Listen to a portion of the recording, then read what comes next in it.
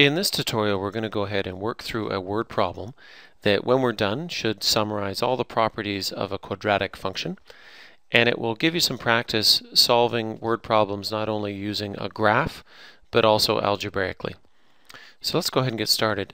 The word problem says this. It says the height of a rocket above the ground is modeled by the quadratic function h at t equals -4t squared plus 32t, and h at t is the height in meters, t seconds after the rocket has been launched. And the question asks us to graph the quadratic function and then asks us some questions such as how long will the rocket be in the air, how high will the rocket be after 3 seconds, and what is the maximum height the rocket will reach. Okay, well, there's a couple of different ways that we could graph this function. We could use some graphing technology and go ahead and get a plot of the function, or we could quite simply use some graph paper, a table of values, and put in some values for t, see what we get for h, and go ahead, plot some points, and then join them with a smooth curve. So here's what the graph actually looks like if we were to use some graphing technology. And it's important to notice that we've got a couple things happening here. First, this axis here that used to be the y-axis is actually the height at time t axis. And this axis here, normally the x, well, this is the time axis. Now, all right, let's investigate this a little deeper. Here we go. At time 0, the rocket is on the ground with a height of 0. And that matches what we see in the equation, because the equation, if you notice, is written in standard form. There's no brackets in it, so it's not vertex form and it's not factored form. But it's missing the constant term on the end. The constant term on the end is the y-intercept, so if it's missing, it must have been 0, and sure enough, this had a y-intercept of 0. If we look down in the graph, we can see that at 8 seconds, the path of the quadratic crosses the x-axis again, so that answers our question to B, which is how long will the rocket be in the air? Well, it's going to be in the air for a total of 8 seconds. All right, well, how high will the rocket be after 3 seconds? Let's take a look at question C.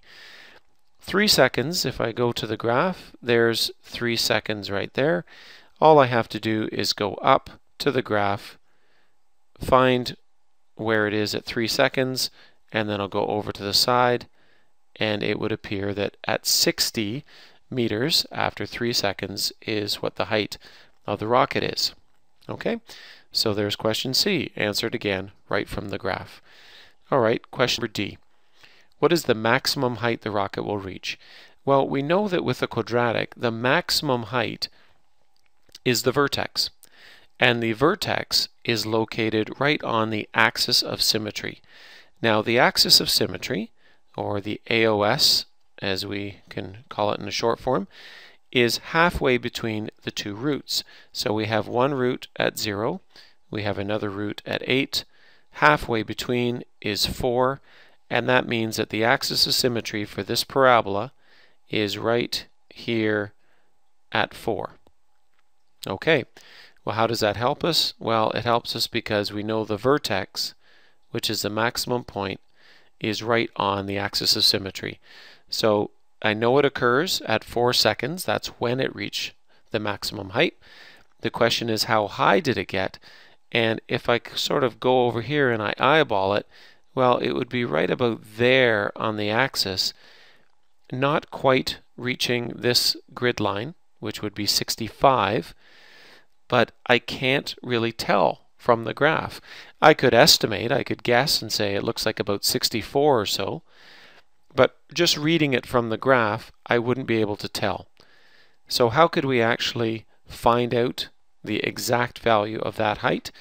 Well, we're going to go through and we're going to take a look at each one of these questions, B, C, and D, and we're going to solve it without the graph.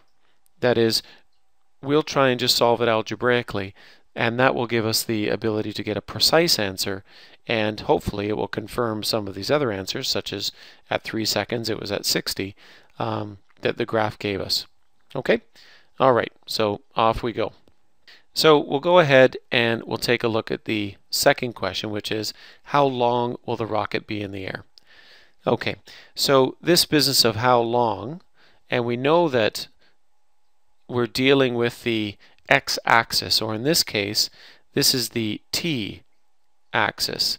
As soon as we know how long, well, they're talking about time. And that means that we're interested in the roots. So we want to find the roots of this equation, that is the x-intercepts, where it crosses the x-axis. Well, we know that factoring is a way for us to get the roots. So I'm going to start by writing the equation h at t equals negative 4t squared plus 32t. And what we are going to do is we are going to factor this to solve for the roots. Okay, well, we know that our first step when we're factoring is generally to try and take out a greatest common factor. And if I look in front of the t squared term, I notice that I have a negative 4 here. So I'm going to go ahead and I'm going to factor out that negative 4. And that leaves me with t squared. And then positive 32t divided by negative 4 is going to be negative 8t. Okay, so now I can go ahead and factor the inside of the brackets. Well, it just looks like, again, all they have in common is a t, so I can GCF again, and I get h at t equals negative 4 t and t minus 8. So when I factor t out of the first term, I'm left with t, and when I factor t out of the second term, negative 8t, I'm left with negative 8. Now, this looks like factored form, but what might be troubling you is the fact that there's just this term here that just has a t in it. And I don't want that to trouble you, because if I just rewrite this in this form, I think you'll see that then it looks like something you're familiar with. If I say this first bracket actually has a value inside, and it's t minus 0, now you can see that this looks just like factored form, which is what you're used to. So now that we have factored form, we can solve for the roots. So the question is, when does t minus 0 equal 0? Well, clearly that's when t equals 0. And for the other root, when does t minus 8 equal 0? Well, that is true when t equals 8. So if we remember our first question, which was how long will the rocket be in the air, from our graph we were able to tell visually that the two roots were 0 and 8. If we didn't have the graph, factoring would allow us to go ahead, pull out the roots, and then I can clearly answer this would be in the air for 8 seconds. Okay, so that's how we solve that first question, that B, algebraically. Okay, let's take a look at question C. Question C asks us, how high will the rocket be after 3 seconds? Well, from our graph we thought we were able to tell that the rocket's actually 60 meters off the ground, because it looked like that graph really lined up with the grid lines quite nicely. If we aren't provided with a graph, or if when we look at the graph we can't accurately tell exactly where that point is, then we have to solve for this algebraically. So all we're going to do is we have the h at t function. All we're going to do is we're going to select 3 as our value for t, and therefore I can write h at 3 equals negative 4. Instead of t, I'm going to substitute in the value of 3 plus 32, and again substitute in the value of 3. This equals, well, negative 4. BEDMAS tells us to take care of brackets and exponents first. So 3 squared is 9, and multiplication here would get us, well, 3 times 30 is 90, 3 times 2 is 6, so this is 96. And our last little step is negative 4 times 9, that is negative 36 plus 96, and we are left with 60. So there is our algebraic confirmation that yes, indeed, we were right when we looked at the graph to begin with. At 3 seconds, this rocket was 60 meters off the ground. If we don't have a graph, however, and we just have the equation, substituting in the value will give you the accurate height of the rocket. Okay, Last question. Part D asks us, what is the maximum height the rocket will reach? Well, we know that as soon as we see the word maximum, we're dealing with the vertex.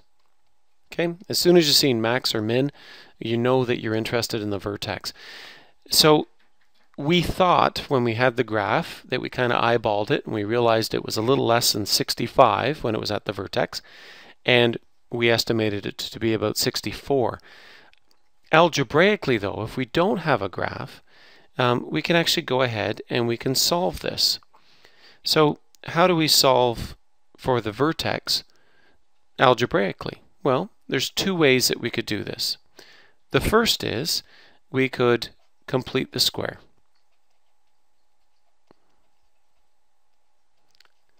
And completing the square allows us to take this function h at t equals negative 4t squared plus 32t, and we're going to rewrite this in vertex form. Once we rewrite it in vertex form, we just read it right off and we can answer the question. So let's go ahead and do that. Okay, so the first step in completing the square is I go ahead and I factor out the value that is in front of the t squared, that is the a value. So I'm just going to factor that negative 4 out.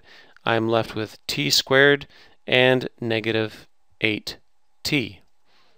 Okay, next step. I need to take half of the negative 8 value, which is 4, and I need to square that. Okay, so 4 squared is 16. That is the value that will turn this into a perfect square. So I'm going to add 16 and immediately subtract 16. Okay, next step.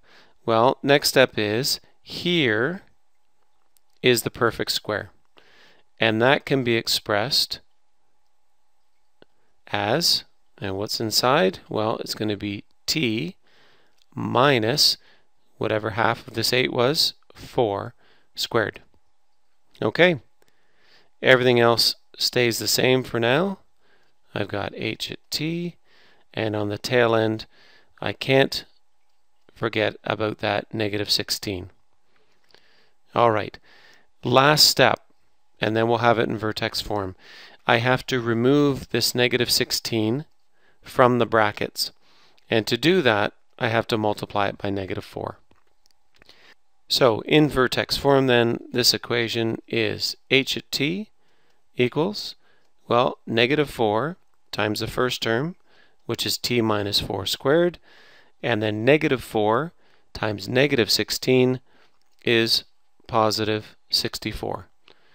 So this tells me, confirms, certainly, there we go. Positive 64 was the maximum height, that is the y-coordinate, the optimal value of the vertex, and that occurred at 4 seconds, because we know from here that the vertex is at 4 and 64. Okay, well, what was the other way that we could calculate the maximum height the rocket will reach? Well, simply using the axis of symmetry. We knew the roots were at 0 and 8, and that put the AOS at 4. I can then use that value of 4 and sub it in and solve for h at 4. Oh, okay. So that's negative 4 times 4 squared, I'm using 4 instead of t, plus 32 times 4. Solving, well, BEDMAS, take care of that 4 squared first, and then here we can multiply this out, and this is 128.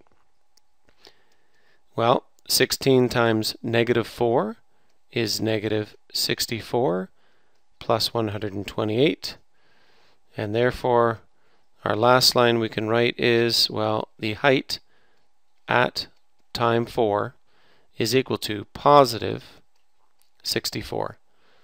Again, there is the AOS, and this is the optimal value. It is the max in this case, the maximum height. Okay, so there we go. We've answered all 4 parts. We answered them first graphically by looking at a graph of the actual quadratic, and then we went through and we solved each of the questions algebraically, and that can be done if we don't have the graph. In summary, those are the properties of a quadratic.